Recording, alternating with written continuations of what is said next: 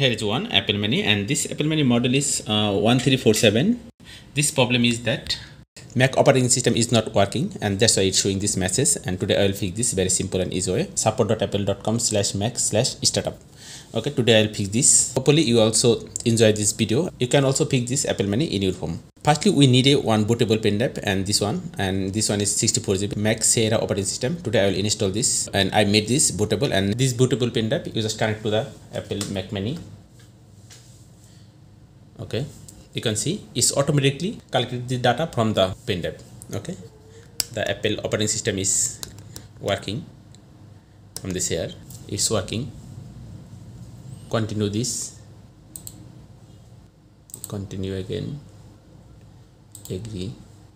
Okay, due to the space, and here is a showing the error message, there is not enough free space. Go to the utility and this utility, and you can see here is a 2 drive and X-based system and Z flash transient, and this one is our pen drive, and this is the Apple HDD, and I need to erase this. Okay, if you have any data, important data, you have to be copy this first. After that you can erase this. When I erase this hard drive, and it full data will be lost. Okay, I just erase, and I need to change this name Mac OS. You can give this name. The hard disk is erasing, and that means formatting. Okay, format is done. Here is a free. Okay, 499 GB. Let's out from this here, and you can see here is one drive. Okay, you just continue, and your operating system is installing. Okay, it will take some time, and here is showing 60 minutes remaining, about a minute remaining. Okay, restart. It will take automatically restart after 10 seconds, and it's opening. Let's see. Finally our OS is running. I will set up the basic information. Okay, United States, continue. USA, continue. And I will connect this Wi-Fi connection.